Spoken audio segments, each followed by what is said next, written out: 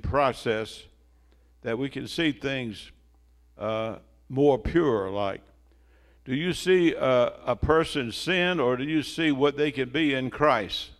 I just asked a question. Do you see the sin in people, or do you see the person created in the image of God? And I think that's so important, because I guarantee you, everybody in this place has something that I don't like. And you probably have something and see something in people you don't like. But if you dwell on that one thing, how many of you know it'll corrupt your mind and your conscience and your heart? I just said something now. I hope you catch it by the Spirit. So when you look at people, look at them as creations of God. And let me say this. This is so important. Look at yourself as a new creation in God. Old things have passed away. Behold, all things have become new. And what are you looking at? The old or the new? I just said something. Catch it. What are you looking at? The old, which has been done away at Calvary, or the new, which came forth when Christ was resurrected from the dead? How many of you know if you're born again, you're a new creation in God? And that's what we're to see in each other. Amen. Michele, so glad to have you back. David, so good to have you back, son. And so good to see everybody this morning. And Michele, come up and lead us in worship and praise.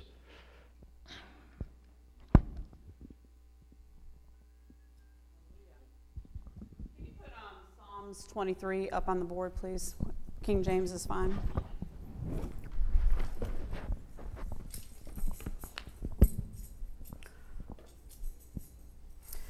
When I was in Ohio, when I was living in Spencer, Ohio, with my grandparents, and this is shortly after my mother had passed away years ago, they have a homestead, like on their home and their barns and all that for their farm on this little hill. And going down the hill, there was this valley. And it was so, like, the grass was beautiful. My grandfather took really good care of it, and there was a stream that ran through it. And I'll never forget, there was one time that as a little girl, I was walking through this valley, and we were always told, you know how when the street lights come on, you better hurry up and get home.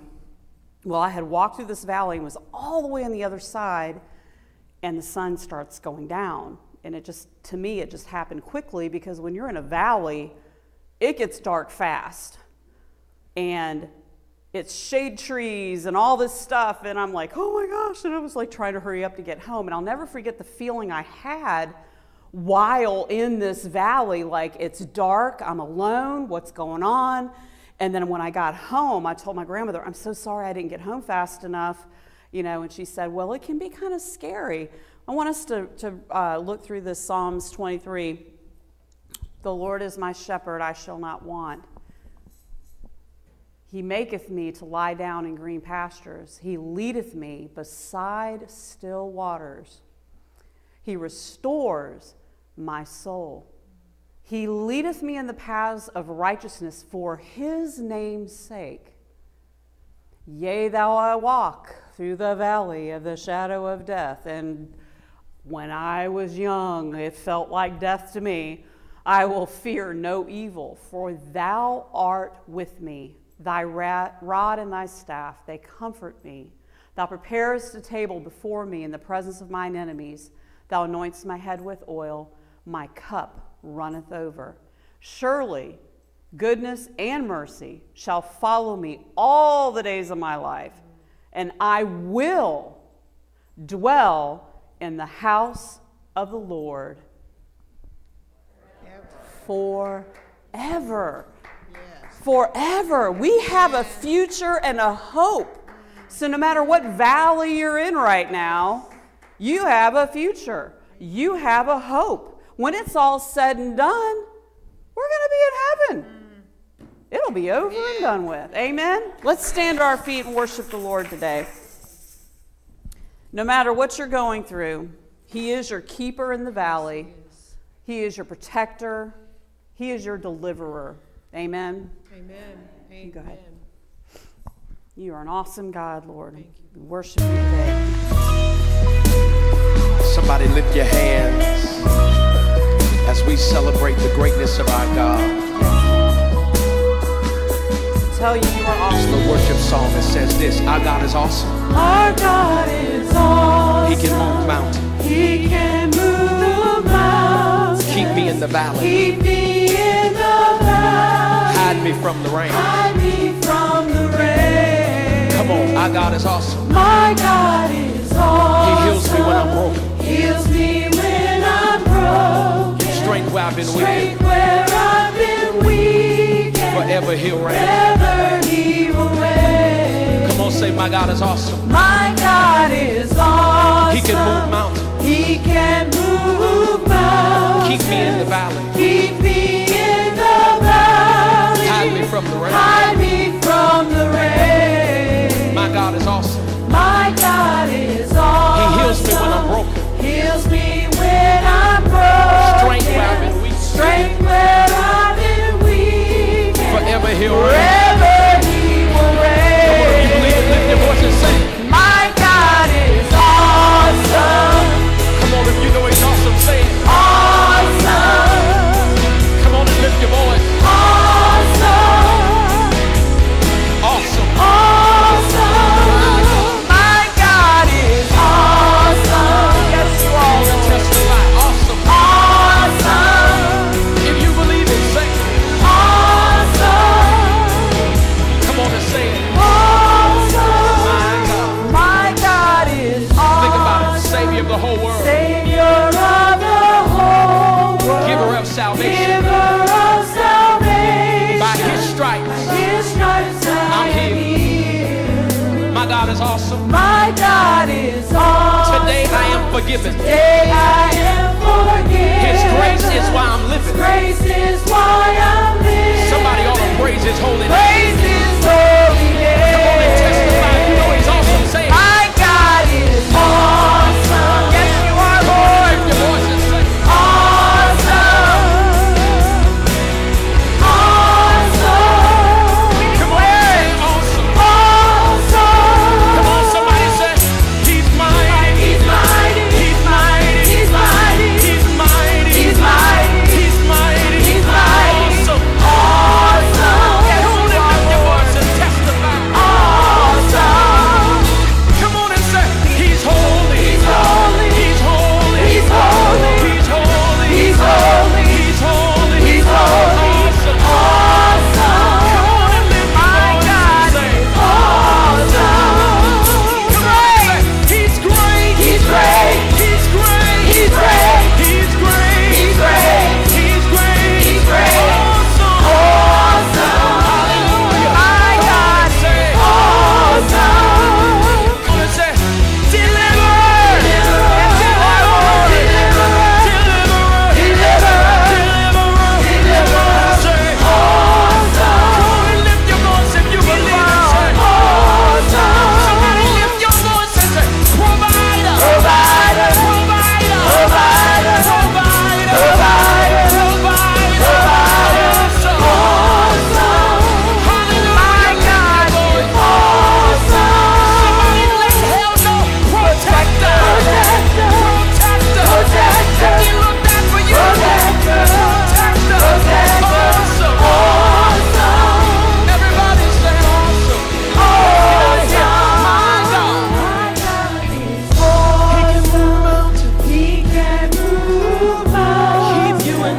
Keep me in the valley. Hide me from the rain.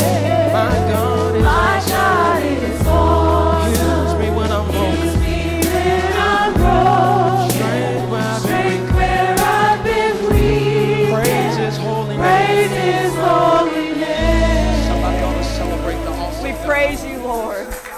We thank you, Lord. We thank you, Lord. You never leave us. You never forsake us, God. Oh, you are so good to us, Lord. We bless you today, Father God. Yes, you strengthen us, Lord. In my weakness, you are strong. And in my failures, still belong to you, Lord. still belong. Only you can see me for who I really am, yet you love me. Oh, how you love me. In my weakness, you are strong. And in my failures, I still belong. Oh, only you can see me, Lord, for who I really am. Yet you love me. Thank you for loving me. Oh, how you love me. You are my Father, my Savior, my friend, my Redeemer, my reason to live. And you love me where I am. That's who you are. You love us right where we are, Father. We don't have to change a thing, Lord. There's nothing more we can do to get you to love us any more than you do right now, Father. Yes. In my weakness, you are strong. And in my failures, I still belong. Only you can see me for who I really am. Yet you love me. Oh, how you love me. Oh, how you love me. You are my Father, my Savior, my friend, my Redeemer, my reason to live. And you love me where I am. That's who you are. You're my Father, my Savior, my friend, my Redeemer. You're my reason to live. My reason to live. You love me just as I am. And you love me where I am. That's who you are. That's who you are. Faithful. That is who you are. You are so That is who you are. If you know You that are the King of Kings. you are the King of Kings and the Lord of Lords. You reign with all power in your hand. That's who you are. That's who you are. You are the King of Kings and the Lord of Lords. You reign with all power in your hand. Oh, we don't serve a weak God. That is who you are. That's who you are. You are the King of Kings and the Lord of Lords. You reign with all power in your hand. Power, glory, and honor belongs to you. That's who you are. You are the King of Kings and the Lord. You are Lord. You reign with power in your hand. Yes, Lord. That's who you are. You are my Father, my Savior, my friend, my Redeemer, my Redeemer. You're my reason to live. Love me just as I am. And you love me where I am. That's who you are. My daily bread. Thank you, Lord. My living word. That's who you are. That's who you are.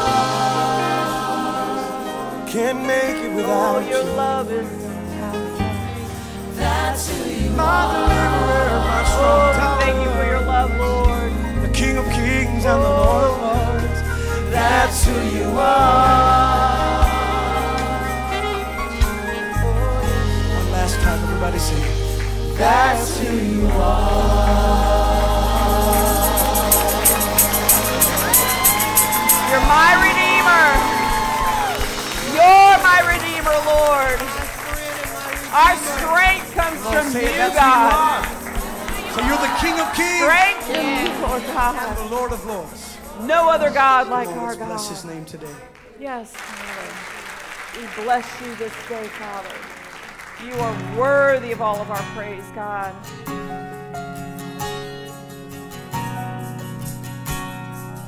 Yes, Father. We are thirsty for more of you, Father God. We don't want to just stay where we are, Lord. We want to draw closer to you, God. Jesus, I am thirsty. I am learning how to hunger for more of you.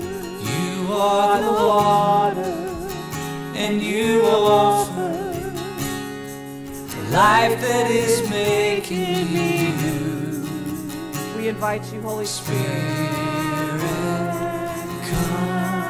Fill up my lungs with air, my voice with prayer, and my mouth with praise. Fill up my heart with song, for the journey is long, and I need your strength. Jesus, your love is more than enough. Come and fill me. Fill me up. Yes, let him fill you today. Oh, Jesus, I need mercy. I need cleansing from the burden of so many sins. You are the water, and I offer all of my life into your hands. Yes, Lord, we surrender. Spirit, come, fill up my lungs with air, my voice with prayer, and my mouth with praise.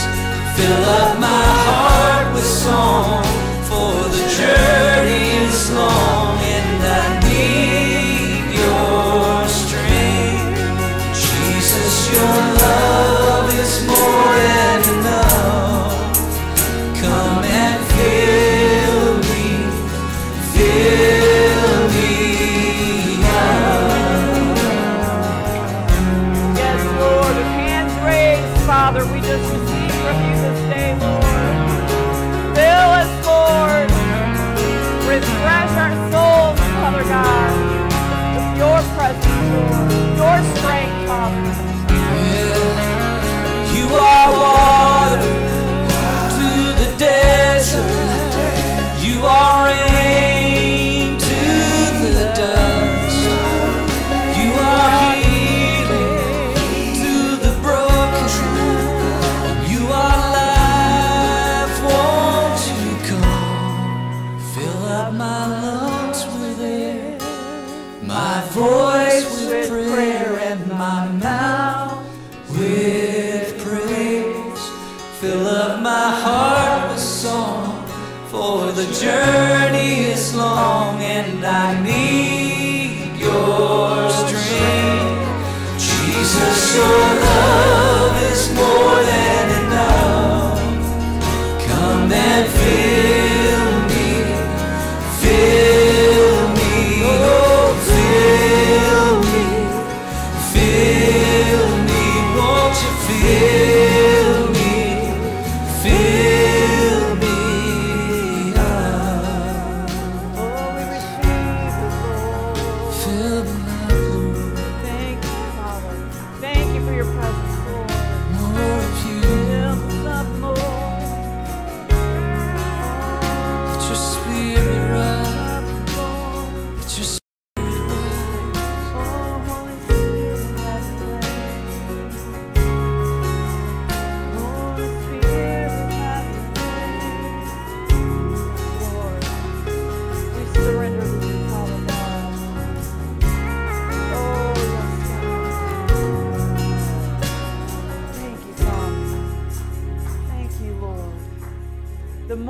pour out of ourselves, the more room we give God to come in. Amen. Hallelujah.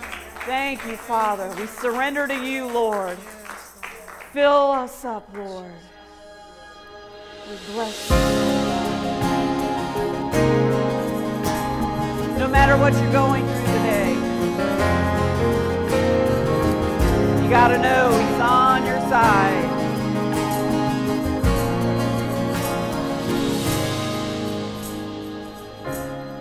Bring God, come and turn this thing around. Yeah.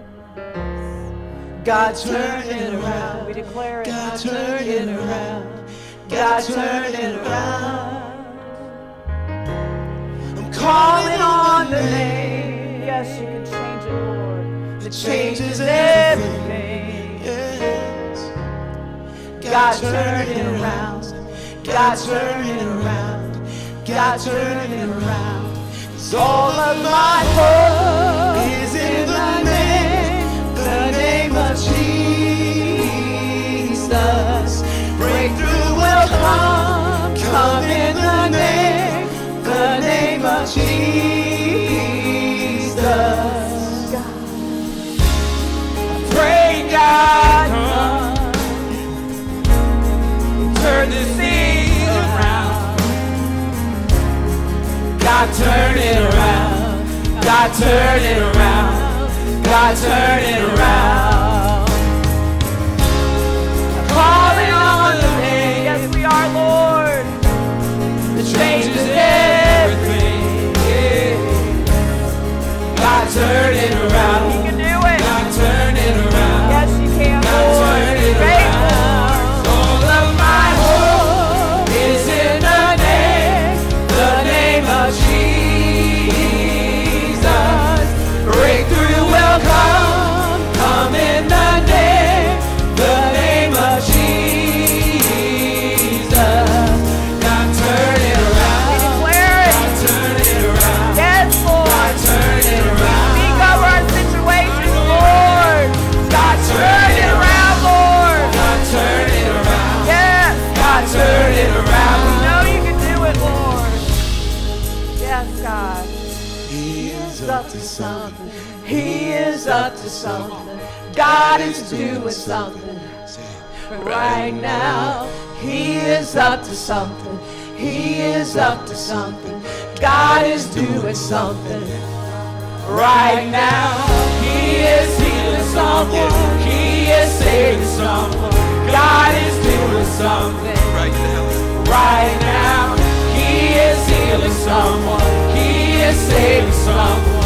God is doing something right now. He is moving mountains, making a way for someone. God is doing something right now. He is moving mountains, making a way for someone. God is doing something right now. He is moving mountains, making a way for someone. God is doing something right now. He is moving mountains, making a way for someone. God is doing something. All of my hope is in the name of Jesus. Breakthrough will come in the name of Jesus. All of my hope is in the name of Jesus. Breakthrough will come in the name of Jesus. God, turn it around. God, turn it around. God, turn it around. Yeah. God, turn it around. God, turn it around. God, turn it around. Oh, we know you can. Oh, we know you can, Lord. Bless you, Lord. You know, we're always looking this way, saying, Lord, I believe you can do this here. But the way the Hebrews do it is they look back and they say, God, you did all of this, therefore I can have faith for that. Unexpected kindness, I turn my face to you. Trust you, Father. Have your way, Father. You've done it before. Surrounded by your mercy, I'm falling into you.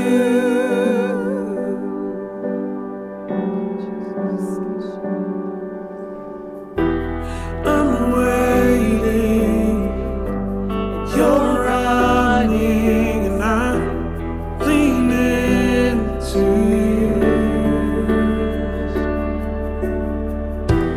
My burdens are falling as I'm leaning to you.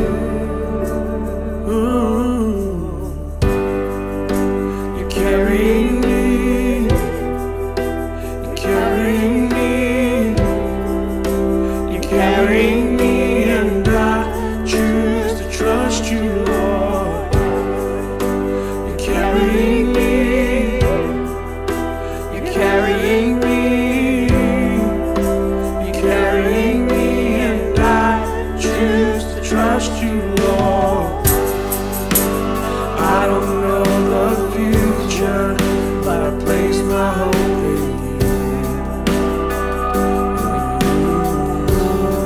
Trust you, Lord. you.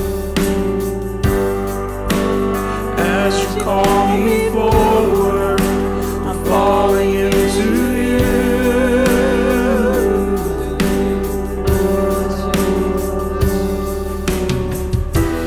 I'm waiting, you're running, and I'm leaning to you. My burdens, they are falling as I'm leaning to you. We lean into you, Lord. We trust you, God. You're carrying me, you're carrying me, you're carrying me, and I choose to trust you, Lord. You're carrying me, you're carrying me, you're carrying me, and I choose to trust you, Lord. You're carrying me, you're carrying me,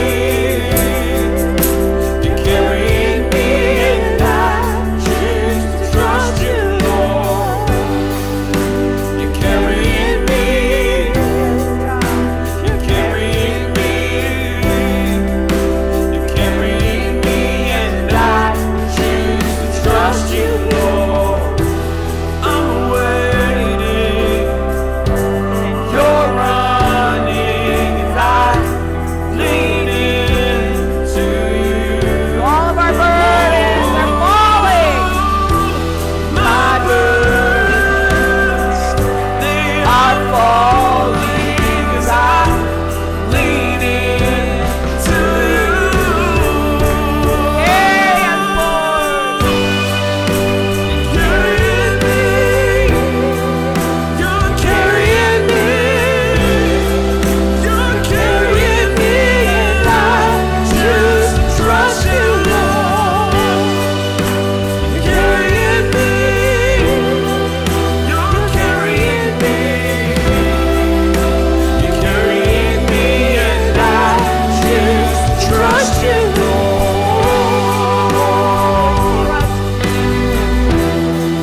We trust you, I God. trust you, Lord. I trust you, Lord. Thank you for carrying us, Lord.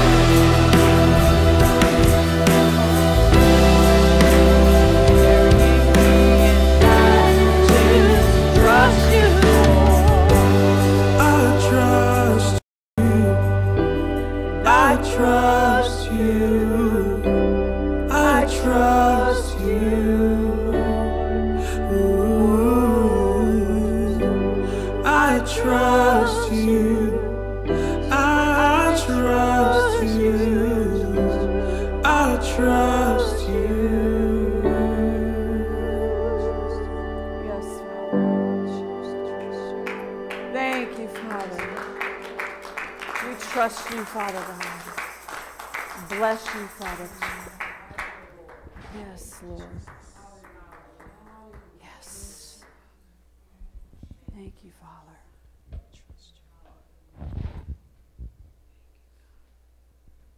Hallelujah.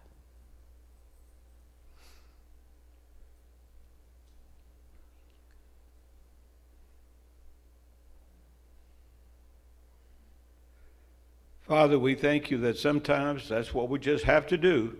Yes. Stand still and see the salvation of the Lord as we trust you. Amen. Trust you to bring it to pass, Lord. Thank you for this beautiful day, for your loving kindness and your mercy, for the salvation that you have provided through Jesus Christ our Lord. And we thank you for all that you've blessed us this week.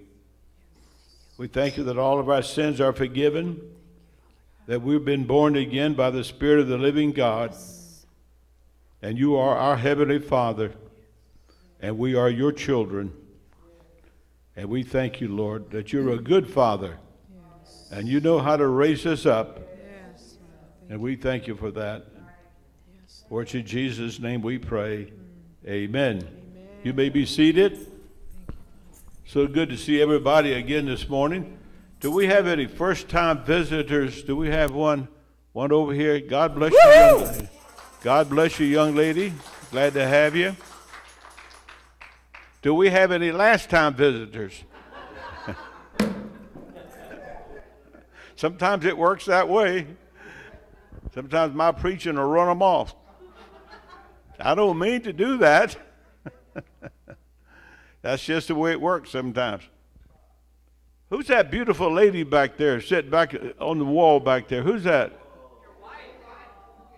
That looks like my wife, Susan. Hey, darling. Hey. How many gets up in the morning and it takes you at least an hour before you can speak? Mike back there. You don't got nobody to speak to in your house, do you? Oh. I tell Susan, just a minute, as soon as I find my face, darling, I'll tell you I love you. Oh, my goodness. I believe in laughter. Laughter is better than a medicine. I tell you what I'll do. I got a bottle of castor oil right here. Either laugh or I'll give you some of this. How many would start laughing? Ha ha ha ha ha. Go ahead, I did. Ha ha ha ha ha. Ha ha ha ha ha. Ha ha ha ha. Man, we just need to give our face a lift and laugh sometimes. Laugh at the devil. Laugh. Laughter is better than a medicine, and we need to learn to do that. Just laugh. Praise God. So good to see everybody this morning. So good to see Michele and David back with us in South Carolina. They're going to have to go back to Texas. Floyd's grandfather is not doing too well. He fell and broke his hip, and it's just one thing and after. That's why I have my cane. I don't want to fall again. That falling is for the birds. Even the birds don't like to fall. So you got to watch it. Watch where you step. Don't fall physically, and don't fall spiritually. So remember that. Keep a good attitude. Love yourself. What? Love yourself. Yeah, love yourself and love your neighbor as you love yourself. And if you don't love yourself, you're not going to love your neighbor. So that's a lot of problems that people have, because you've been created in the image of God. And if you're a child of God, you've been born again by the Spirit of the living God. Old has passed away. Behold, all things have become new. You're not what you used to be. You're a new creature in Christ. So always see yourself, the old creature, the old you died with Christ, on the cross 2,000 years ago. Isn't it something? A man that lived 2,000 years ago has influenced your life today. Now think about that. One man that died on an old rugged cross, that's why you're here this morning. Think about that.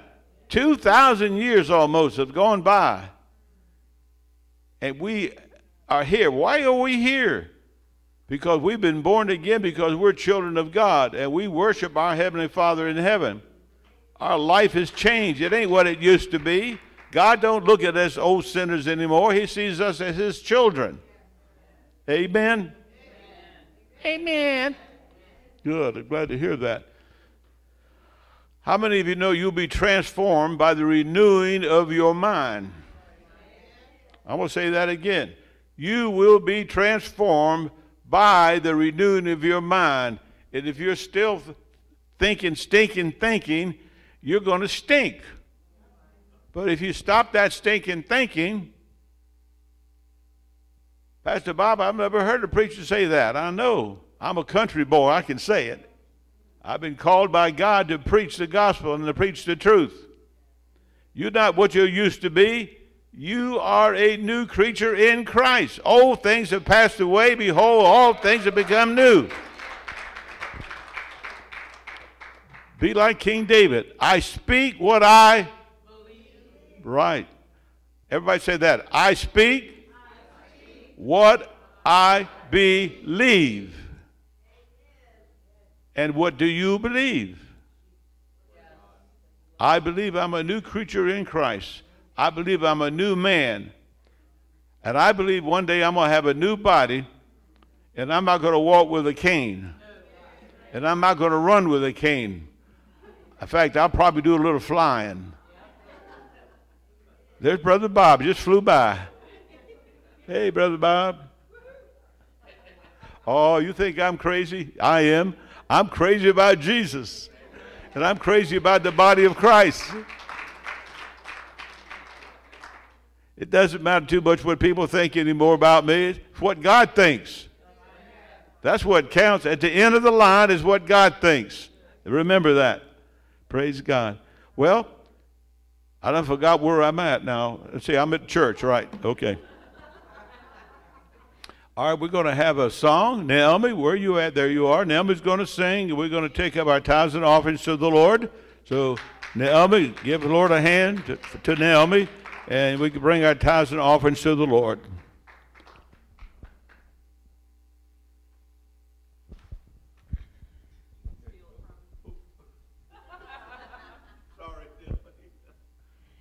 Good morning, brothers and sisters. I had another song, but I just felt led that somebody needs to hear this. And I was recalling a time whenever I was learning and growing, and which I still am. And, you know, it's real easy to praise God when everything is, we used to say hunky-dory, but when everything is fine and dandy, it's real easy. But it's when things come, and I kind of visualize that the enemy sent something into my home to try to, I was just showing for too much joy and peace. I had joy and peace in my house.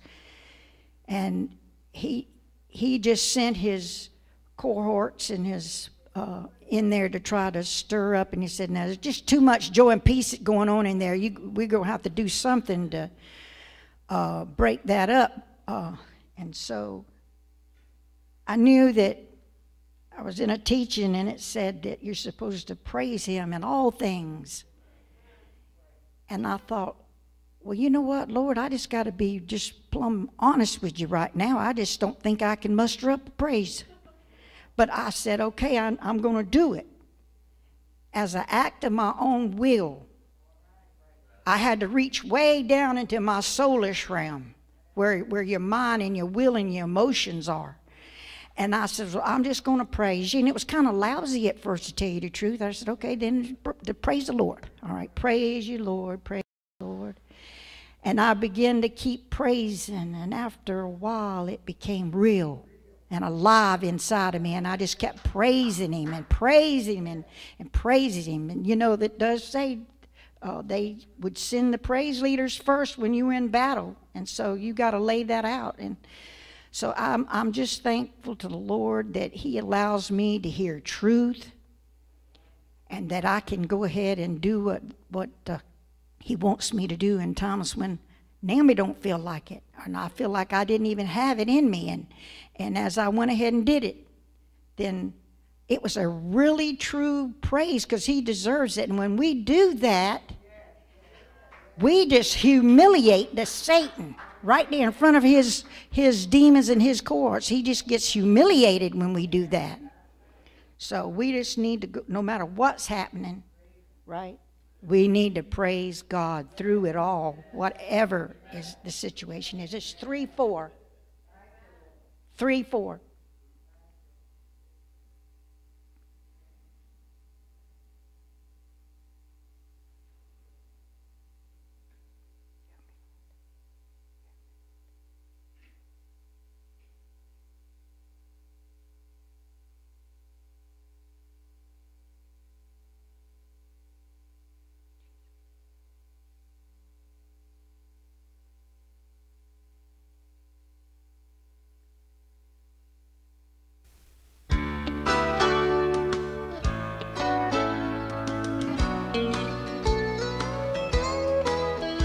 Life is easy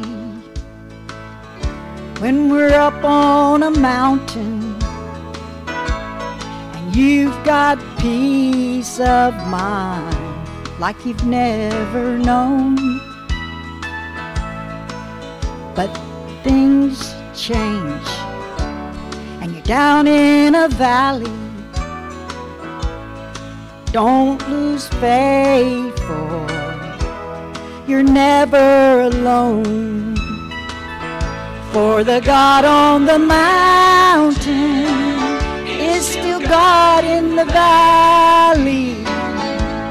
When things go wrong, he'll make them right. And the God of the good times, he's still God in the bad times. God of the day is still God in the night. Think of faith when you're up on a mountain. Talk comes easy when life's at its best, but it's down in the valley trials and temptations, that's where faith is really put to the test. For the God on the mountain, he's still God in the valley. When things go wrong, he'll make them right. And the God of the good times, he's still God in the bad times. God of the day is still God in the night. God of the day, he's still God in the night.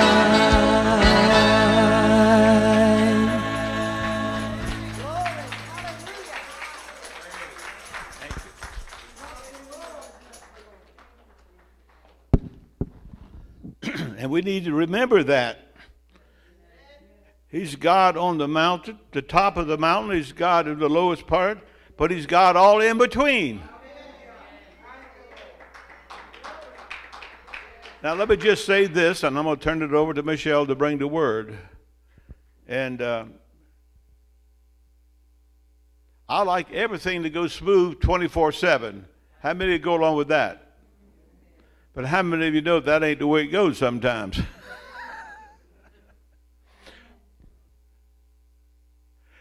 You're going to have valley experiences, but you'll meet God there too. Unless you just have some self-pity party and just go off in the crack somewhere and hide. Everything ain't going to be rosy all the time.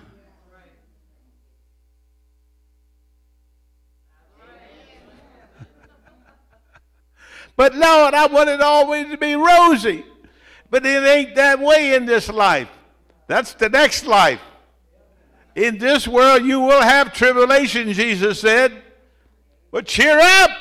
I have overcome the world. Hallelujah. So remember that.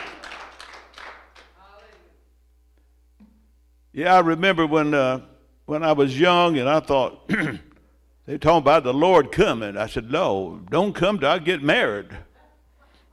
How many of you ever thought like that? You want to get married first?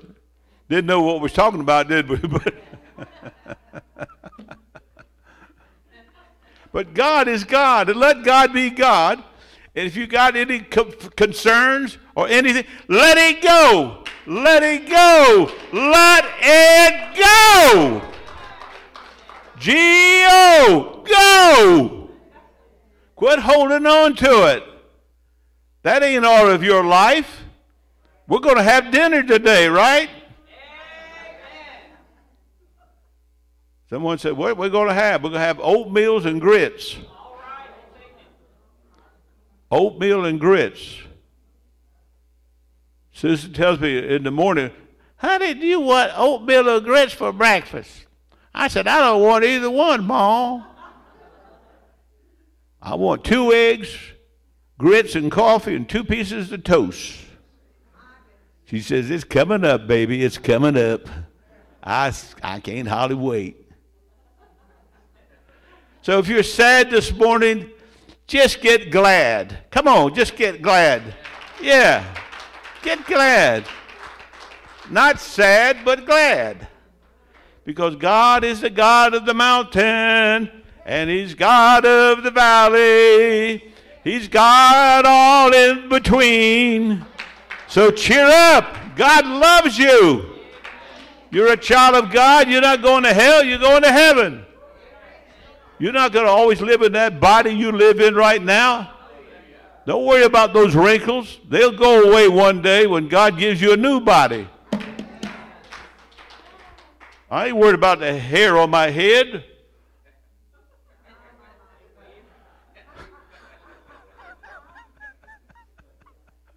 Because I ain't got none. And that's okay. Because God counts those things that be not. So I count those things that be not. You like my hair up there? I know I got my hair somewhere down there. I'm trying to cheer you up. It's okay. You're going to make it, okay? You're going to make it. How can you talk like that, Bob? Listen, I just didn't come up yesterday. I'm 90 years old. I've been through every experience I think you can experience in life, and I'm still alive, and I'm still saved, and I'm still full of the Holy Ghost. I ain't mad at nobody, and I'm not even mad at myself anymore. Woo! Woo! Boy, that's a giant step, isn't it? Not even mad at my own self anymore. Chip, chip, old boy. Cheer up. Things will get worse. Sure enough, they got worse. But they're going to get better. Not bitter. Don't get bitter in life. Get better. I want to say that again. Don't get bitter. Get better. I'm not talking about butter. I said better. Not bitter, not butter, but better. Amen. Well, that's my sermon for the day. Michele, see if you can get me out of this. God bless everybody. God bless you, Michele.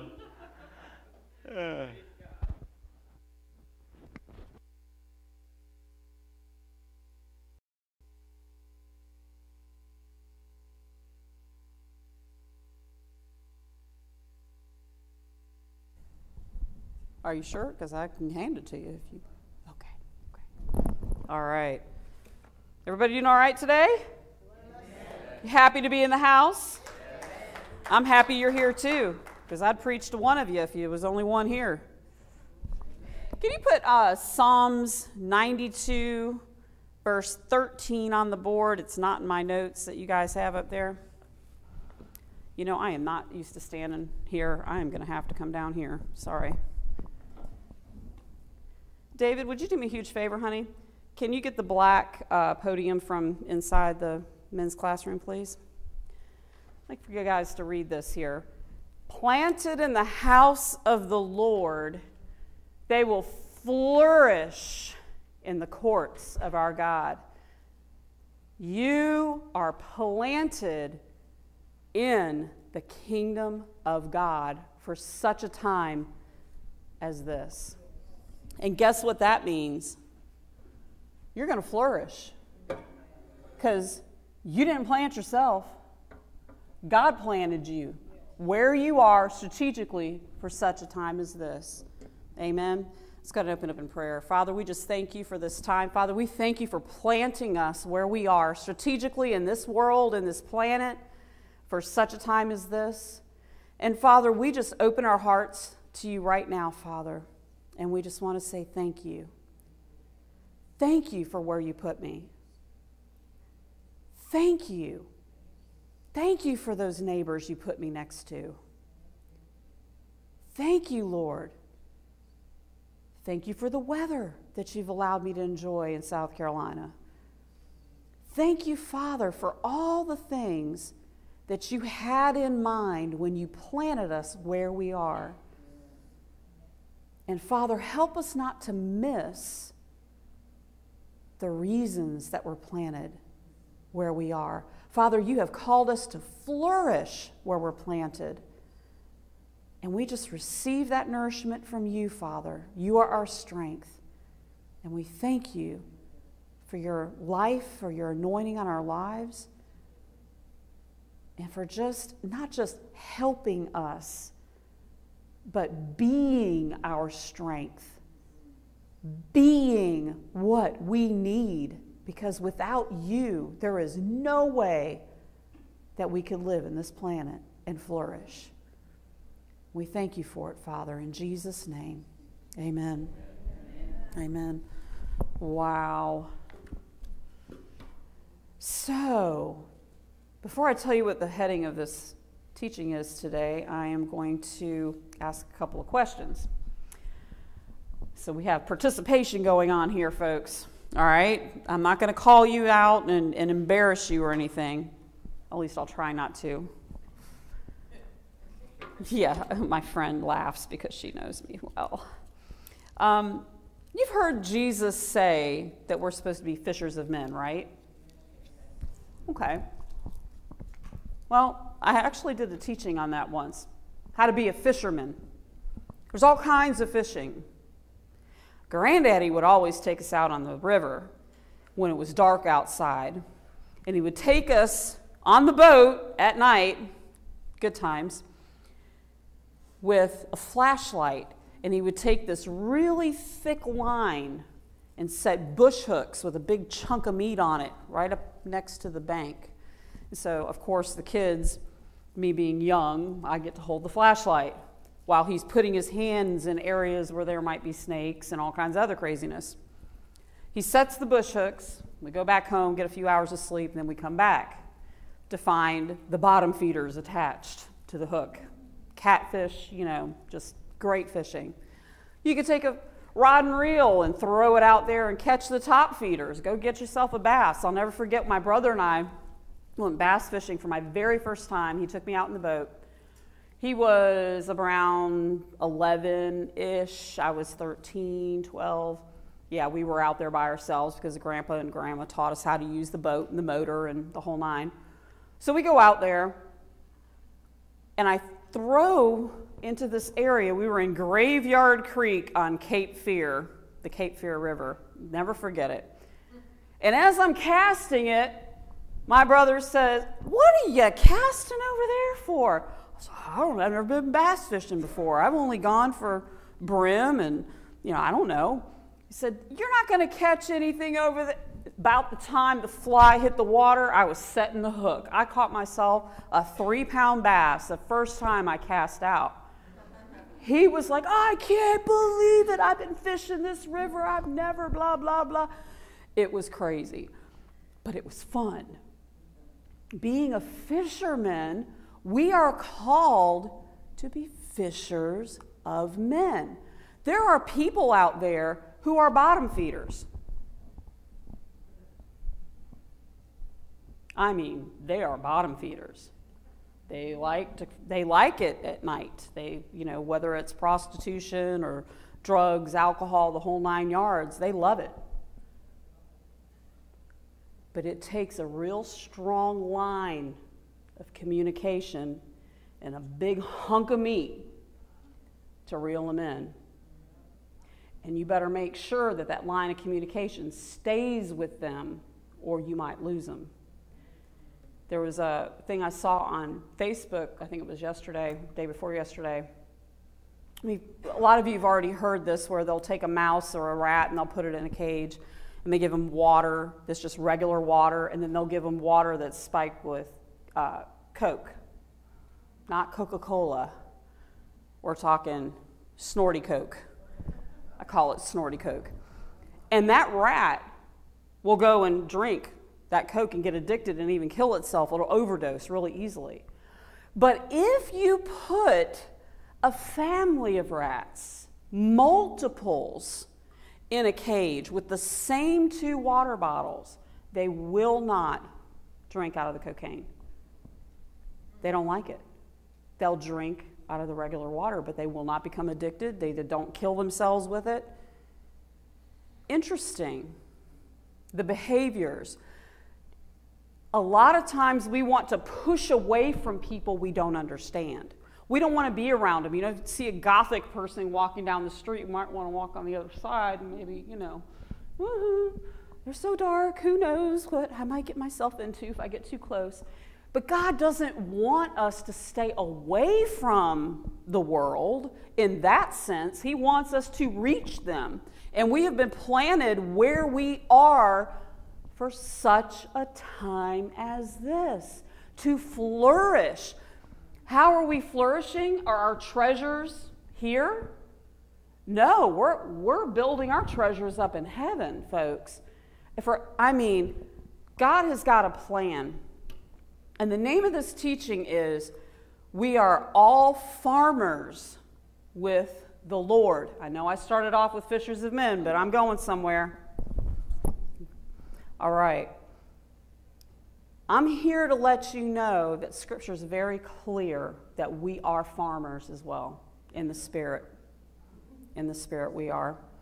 1 Corinthians 3:9. For we, that's us, are laborers together with God. Ye are God's husbandry, ye are God's building. Now look at this for a second. That word husbandry, do you know what that word is?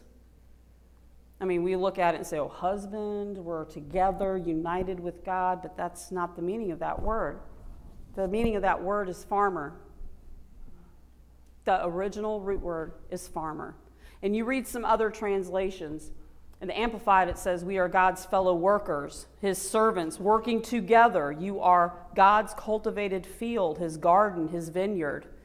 If we are working together with him and he's farming the land, guess what? We are too. Follow me with this, guys. In order to know that you're doing a good job as a fellow farmer, we have to understand farming a little bit, right? Some of you in here have plowed with mules. Some of you in here have planted gardens in your yard, had, different areas, maybe put a couple of tomato plants in and just kind of tended to it. In the spirit realm, we are called to cultivate. We are called as farmers. So let's look at farmers in the natural. Remember, it's natural first, then it's spiritual. We have to understand it, just like I explained the whole fishing thing. You got to understand what a fisherman is to know what your job is as a fisher of men. Well, it's the same thing with being a farmer. We need to understand farming as a farmer to understand what our job is in the spirit realm. So first thing I always do is I look at the word. What is a farm? What does it mean? And at first I thought a farm is only like food, but it has to do with animals and livestock too. It's not just food. You can be a llama farmer. I don't know if I want those spitting in my face every 2 seconds, so probably not. But yeah, you can raise goats, cows, all of them, whatever, and have a garden and crops. The word farm is basically an area of land and its buildings used for growing crops and rearing animals, typically under the control of one owner or manager. Did you know when Adam was created in the Garden of Eden, he was given that responsibility? The very first man on earth, in the beginning, was a farmer. To farm is to make one's living by growing crops or keeping livestock. So what kind of farmer do you want to be? You know, they even have fish farms. I mean, think about that. It's kind of crazy because you can drop a line in a fish farm and catch it every time. Don't ask me how I know that. So when you think of a farmer, just ponder it for a moment. And this is where I won't call on you to embarrass you. If you're thinking about a farmer, what do you think about when you picture a farmer? Anybody? Pigs. Slopping the hogs is what we called it. Pigs.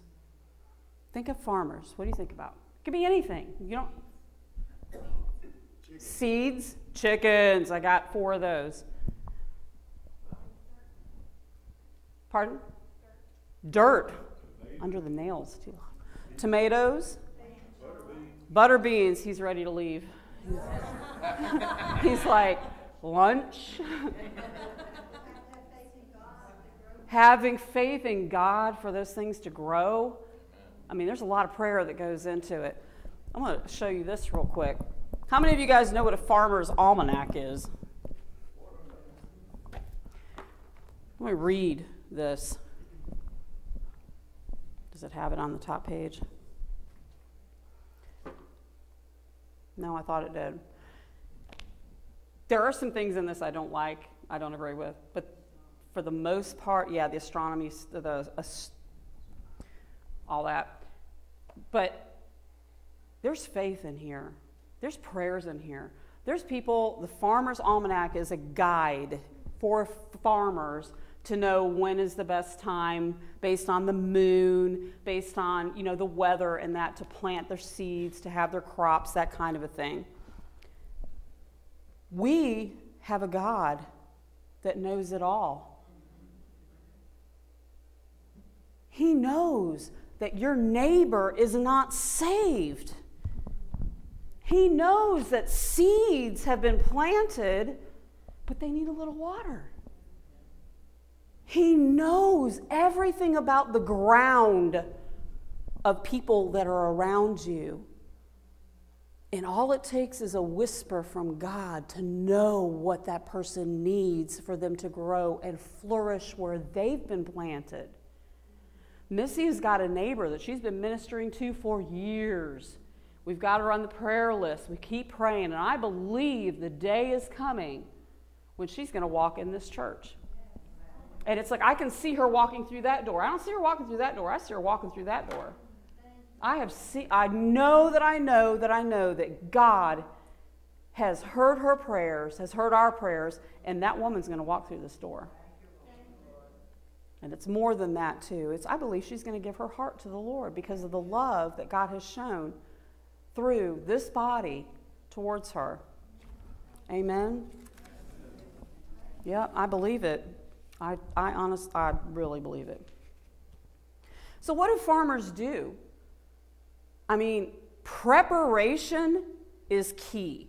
If you don't prepare and you plant the same crop in the same spot year after year after year, guess what? That crop's not going to come back year after year. It's draining every nutrient out of the soil that it needs to grow. You have to alternate the crop in that spot with other crops so that the soil can have what it needs for those other crops. There's so much involved in farming, and some people are like, well, I almost came in here in overalls and boots, guys, but I decided I wasn't going to do that because I don't want to lead worship in overalls and boots. But had I only been teaching, you would have seen me in my overalls. The word that God gave me about this farmer mentality that we need to have is that we are in a season right now of the spiritual harvest. I'm telling you, folks, the fields are white and ripe and ready for harvest, but the farmers have to do something to get the harvest in. It is our job to look and be very careful. Is this tomato ready to pick? If I pick it now, it may never turn red. It may stay green and just die green. Well, I like fried green tomatoes, but that's beside the point. We have to know what the Holy Spirit is speaking to us about, folks. So in order to do that, we have to stay in close relationship with Him. And I am preaching to the choir here. You guys know this stuff. But the harvest is ready. Ecclesiastes 3:1 says, there is a season, a time appointed for everything, a time for every delight, an event, and purpose under heaven, a time to be born, a time to die, a time to plant, and a time to uproot what has been planted. There are folks that are in our lives right now, some things that have been planted in their life by their parents, their siblings, need to be uprooted. If we took the time, T-I-M-E is a farmer's best friend, other than the Lord. Time. You can't just plant a seed and go, poof, I have a cucumber. It doesn't happen that fast. Time. If we spend time with folks and let them share what is going on in their lives, and see, in the world we're in right now, it's all about quick fix, microwave it, scroll it. That was nice. You remember what you saw this morning on Facebook or on Instagram? Probably not. We're in such a hurry all the time. But if we take the time, my counselor shakes her head, yes. If we take the time to listen and really internally be asking the Lord, Father, what does this person need right now? We know they need you, but what do they need? Do they need a word of encouragement? Do they need deliverance? What do they need? And God is faithful. His sheep know His voice, and a voice of another they will not follow. If we listen, He will speak. It might be the still small voice, but that's how we learn to hear from Him and speak to people and birth things in folks' lives. So that scripture about the harvest is ready, but the workers are few is found in Matthew 9, verse 36. When He saw the crowds,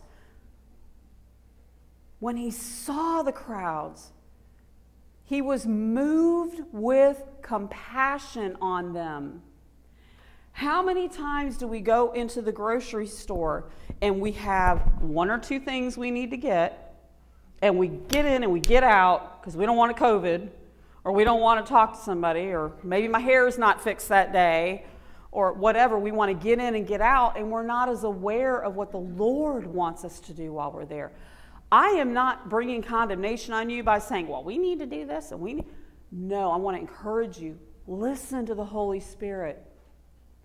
When I'm out there serving legal documents, because I'm doing that now in the evenings, which is kind of crazy. I was telling Pastor Bob, when Floyd's not here, when he's caring for his dad, he has no income for our family.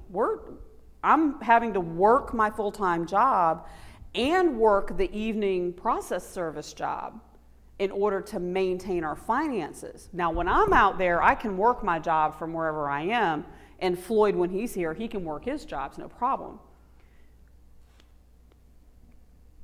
There was a point to that. Don't you love age?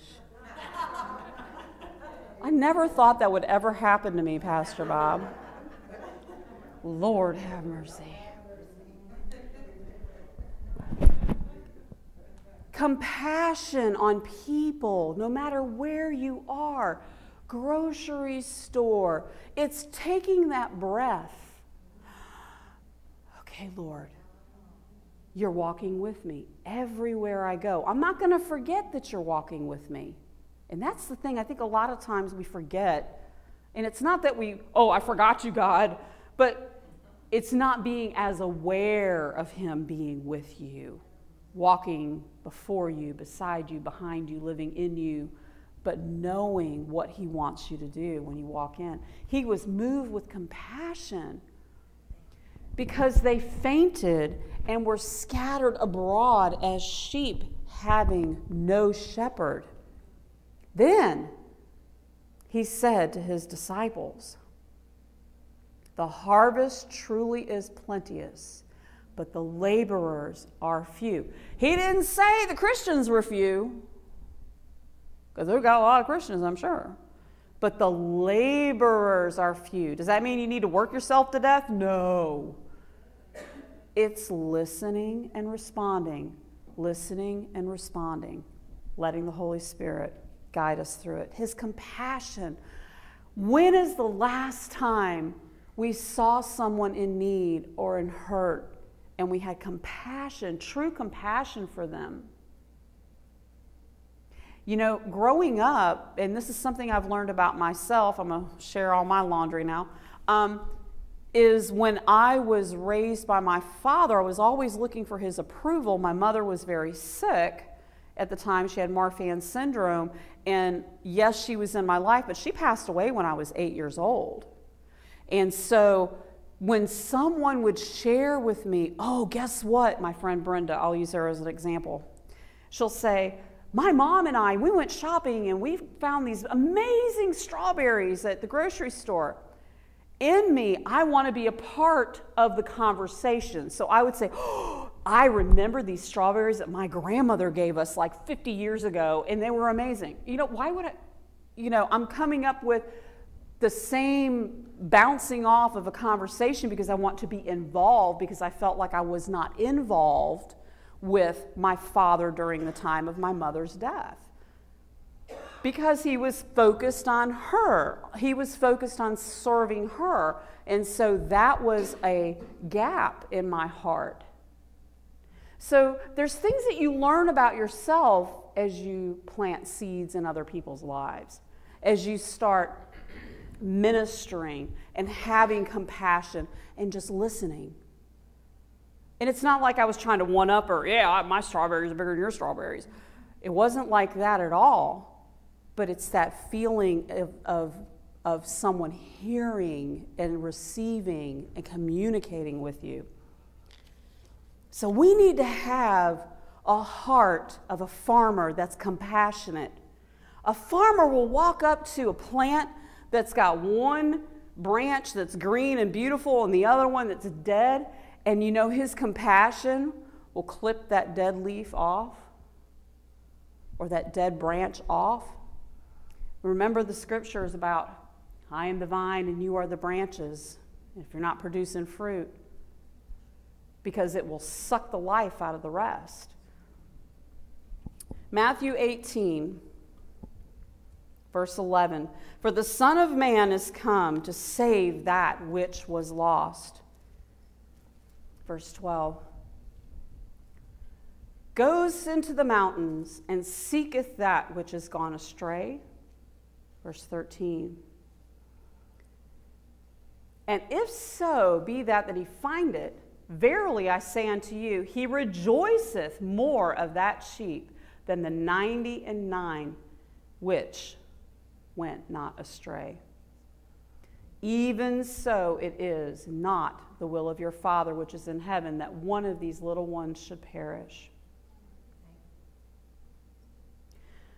Farmer, one of his sheep just takes off. He has compassion for that sheep. Does it mean he doesn't have compassion for the other 99 he just left? No. But the compassion that that sheep could get damaged or hurt or lost is there. So as a farmer, we are to have compassion. Compassion. What is compassion? Where you can actually feel what they're going through. You take the time to embrace what they're going through and help them through it. So let's be great farmers, right?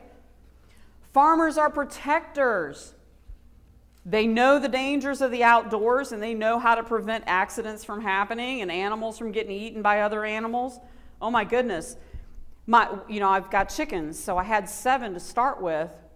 A friend of mine that used to have them downtown was going to do an addition on their home, and so they needed the chickens gone because they needed that room.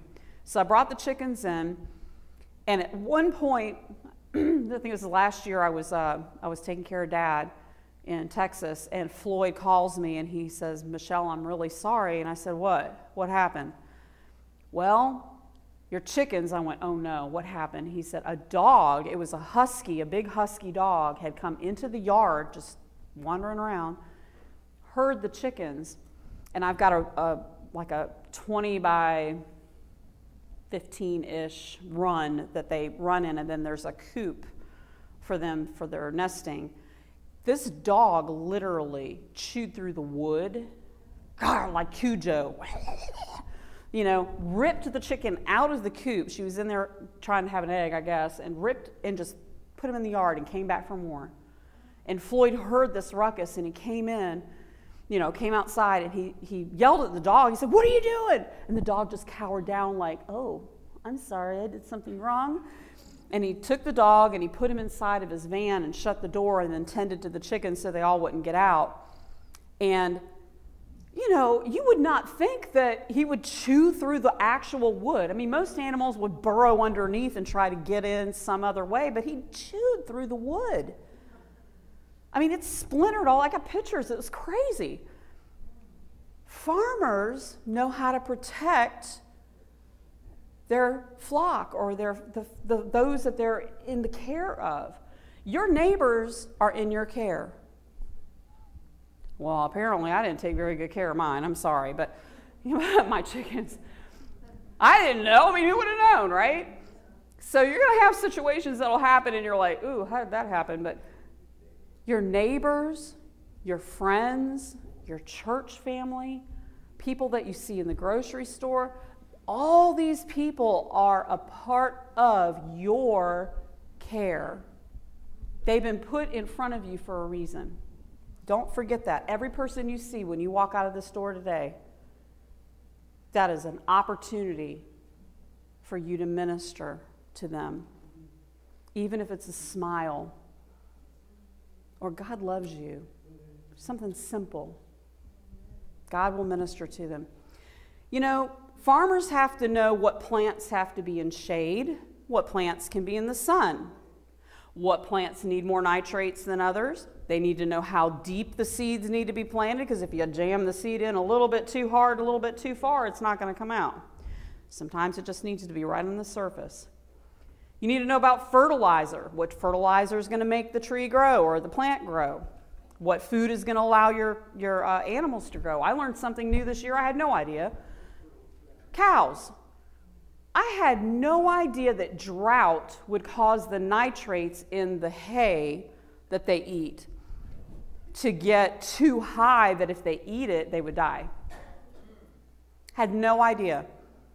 I mean, I would have had cows that had been like, "Yeah, go eat your hay, it's okay." But no, if there's a drought, that hay gets so much nitrate in it that they have to literally harvest the hay. And there are people in a lot of these communities that will take the hay and they will grind it up and mix it with other things, corn, barley, all kinds of things, to get it to the point that they can eat it and they can use it and it's not a total waste. Had no idea. These are things that you don't want to learn, on your own. You want to be taught those things. You don't want to have a bunch of cows dying on you. A farmer also needs to know how to pick the best fruit, which we talked about, how to keep the varmints away. Everybody say varmint. Varmints.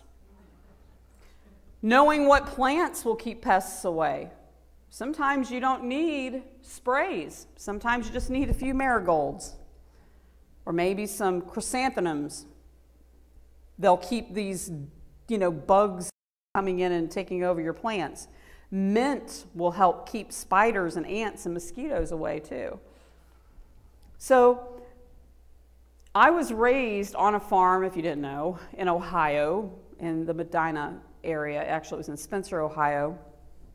We've got so many great memories. Horseback riding, walking through the woods and having to cross over the ravine or on a limb or a tree that had fallen over the top, so you have to walk across it. And then my grandfather would take us into the woods, and there was this old, what he called the Indian house that had fallen or burned down. It had just the fireplace was left, and there was this junk pile where we could find those transformers from the electrical poles, and were all in that junk pile. So we would grab a few and take them to my grandmother. She loved that. We had an outhouse.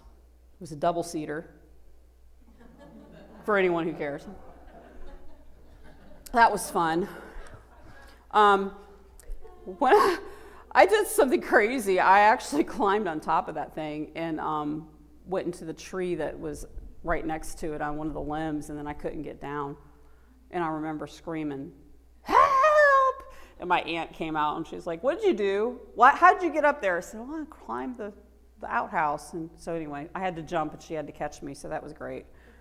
Another time I thought I was being really smart. I took these baby kittens whose eyes had not even opened, thank God, at that point, and I was going to give them a bath. And this is when the outhouse was just starting, like they just got it built. And so I put these baby cats in the hole, and then I took this jug that I thought was water and just started pouring it on them from the top because I thought it was kind of cool. Come to find out, it was kerosene. All of them lived, thank God. They were, the eyes, like I said, the eyes had not been opened. They didn't drown in it or anything, but we had to wash them. Just, things you learn when you're on a farm that kids today just know nothing about. We had Teddy, big Chinese chow. Dog was like massive. This is the kind of dog that has all the hair, like so thick hair. Like he was always shedding. That's the one thing I remember about Teddy. But my cousin Jenny, who's like a sister to me, she was about 4 years old, 3 or 4. And my Aunt Jean was cooking, and my Uncle Dave was out mowing the lawn, and he was given the responsibility to keep an eye on her in the yard. We have 2 ponds, actually we had 3, just to make sure she was safe. Well, Jean comes outside and can't find Jenny. And Uncle Dave doesn't know where she is either. So my gosh, we're all freaking out. Where is she at? She goes to one pond, doesn't see her. Then she looks across the way at the other pond where the cattails were, and they're moving. And her heart stops. She goes over there, and she hears Jenny saying, "Move!" And I'm like, "What? Move!" Teddy had gotten in front of her. She was going to that water. She had walked out to that water, and he got in front of her, and she had a hold of his back, shaking him, screaming, "Move!" And he wouldn't move. God sent that dog to save her life. She's a minister now up in North Carolina. Her and her husband are getting ready to start a satellite church for 828 Church in Wilmington. It's just like amazing what God has done in their lives. But there are things you can learn as a farmer on a farm. Remember that in the spiritual realm. When you're ministering to people, we're not always going to get it right. We're going to mess up. We're going to guess wrong, know wrong, whatever. Just be gracious with it. Be humble. Well, I thought I was right. Put all that pride aside. It's just a waste of time. It is the season to start reaping a harvest. It's not time to hide like we did during COVID. It's time to get out and minister and have the heart of compassion for folks. Let's look at Matthew 6. Two more scriptures, this one and one more. Matthew 6, 19 through 21. Lay not up for yourselves treasures upon earth, where moth and rust doth corrupt, and where thieves break in and steal. But lay up for yourselves treasures in heaven, where neither moth nor rust doth corrupt, and where thieves do not break in nor steal. Break through. For where your treasure is, there will your heart be also. So where is our treasure? Our treasure is whatever we're focused on.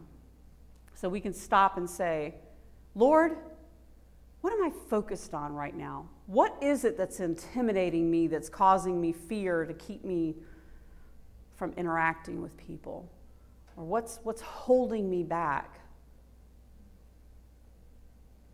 And just take a moment to think about that. Where is my treasure? What do I think about? You know, what comes out of your mouth is what's in your heart. So, for where your treasure is, there will your heart be also.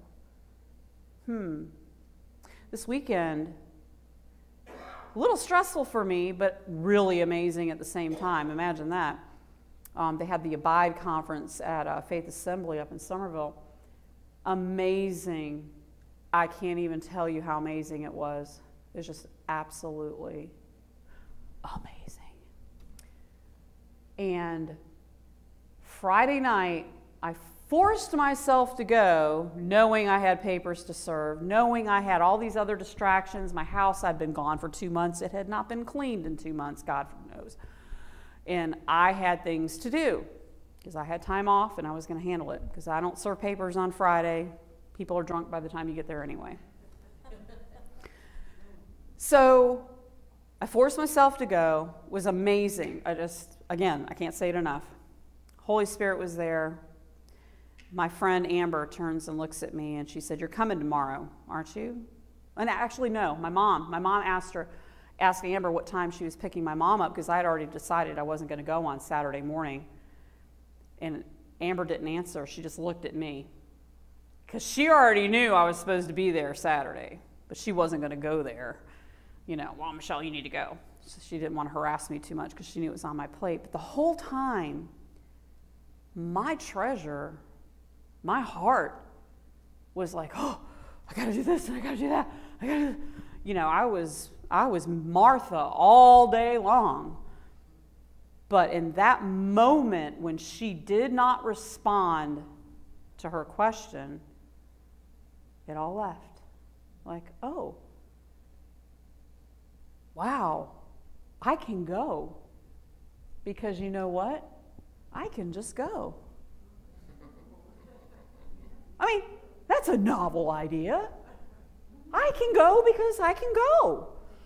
If my house is sitting there not clean, oh well. But you know what the panic was, is Jonathan has a friend coming to visit.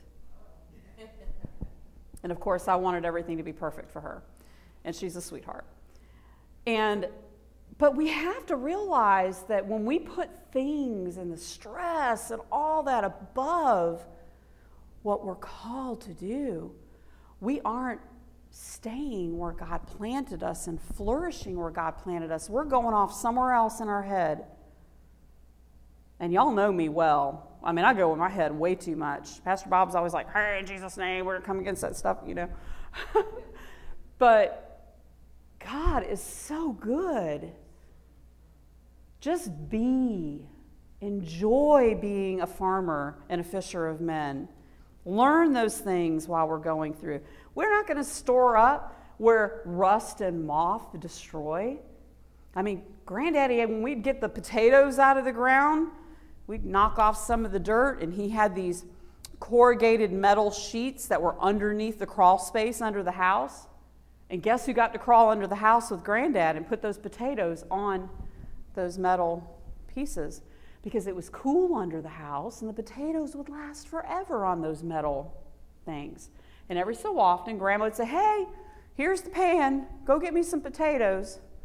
And we'd have to move the slot, crawl under the house, go over where the potatoes were. If we found any rotten ones, we'd have to throw them out to keep it from spoiling the rest.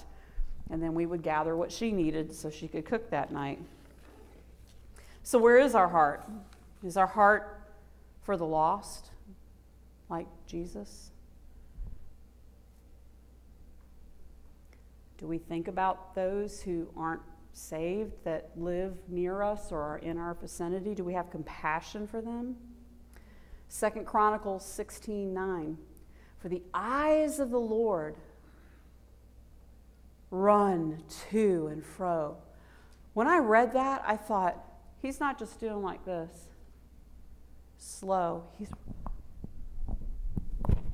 He's looking throughout the whole earth to show himself strong in the behalf of them whose heart, here we are again, heart again, is perfect towards him.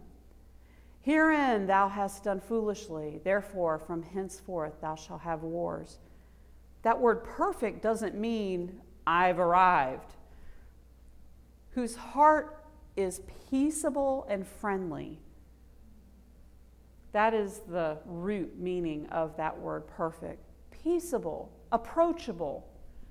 Just be approachable. Have compassion for people. Be approachable. I mean, Pastor Bob, when we've gone out to eat like at Yoke Corral, people just, oh, and Susan, I mean, they're passing out tracts. Hey, how's your day going? Wonderful. Shake their hand. Here's a tract. Read it when you can. They're approachable. They're peaceable. I have not seen one person in the times that we've been in there say, oh, I ain't taking that.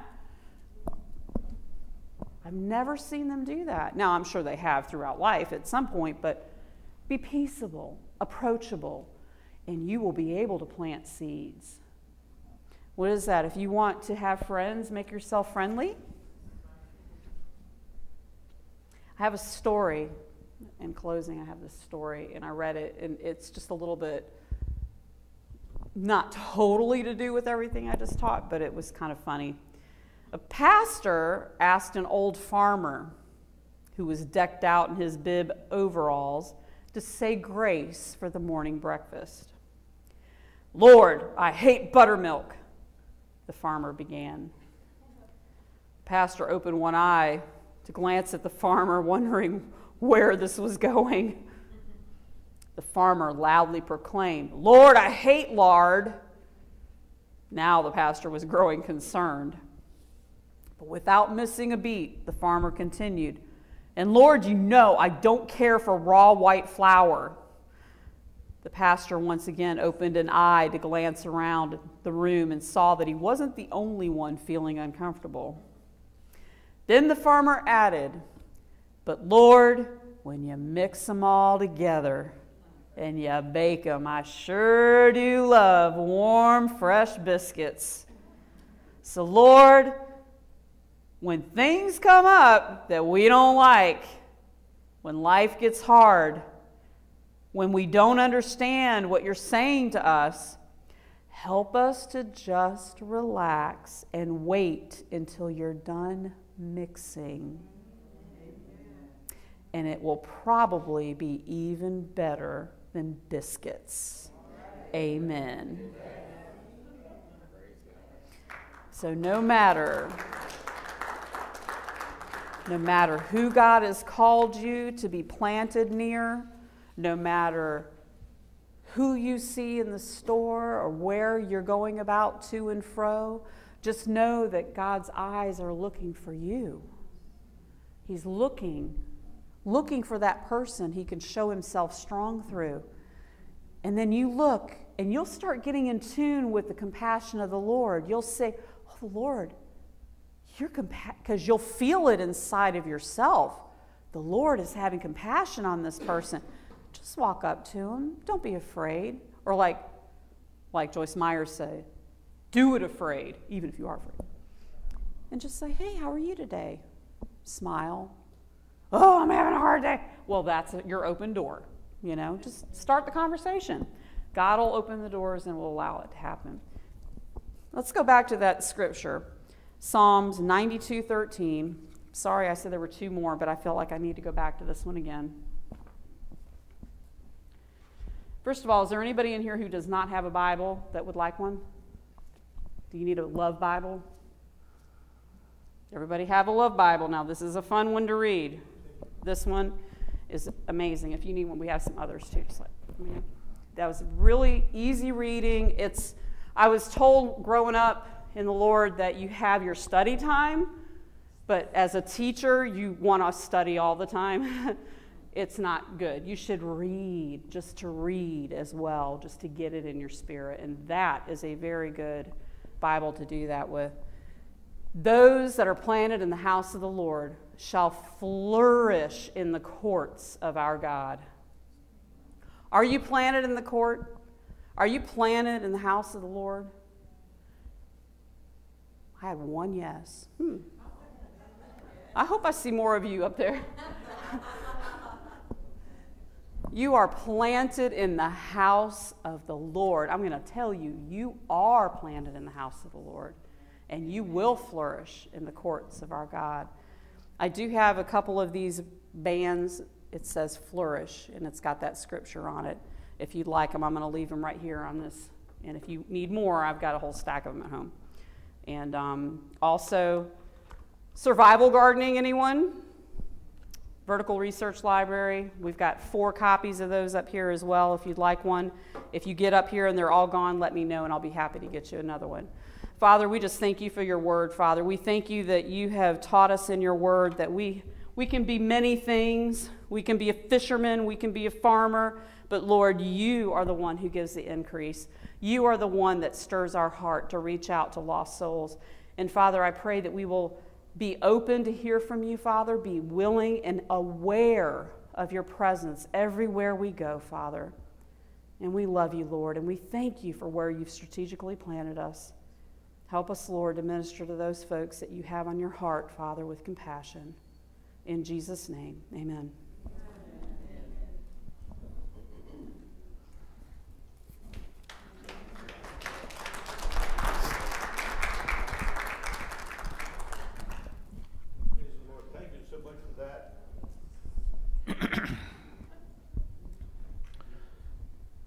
You know, sharing Christ with people, what a blessing that is. Susan will go into the supermarket and she'll probably pass out, sometimes she'll pass out 25 or 30 or more of these little booklets. Well, you see, there is no crop without the sowing of the seed. Now I want to say that again. Maybe you are just a sower, but you're not a harvester. Well, I'm a harvester. And I don't mind looking you square in the face and saying, have you ever accepted Jesus Christ as your personal Savior? Well, I've heard about him. Yeah, that's good. That's a start. But have you ever received him as your personal Savior? This is what the Bible says. If thou wilt confess with thy mouth the Lord Jesus Christ and believe in thy heart that God has raised him from the dead, thou shalt be saved.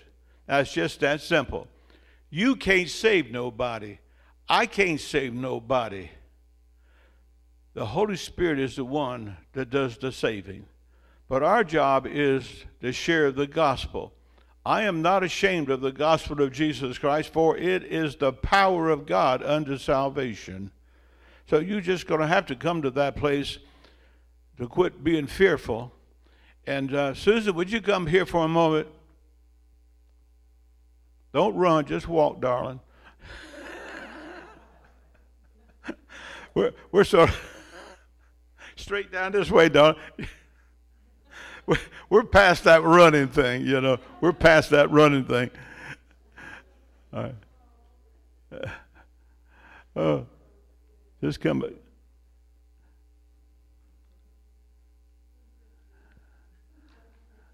I'm going to use her as a guinea pig, okay? So this is what you need to do around your house, husbands and wives. Susie, you know, I read the scriptures the other day, and I have found something that we need to be saved. Now, you just play like right now you're not saved, okay?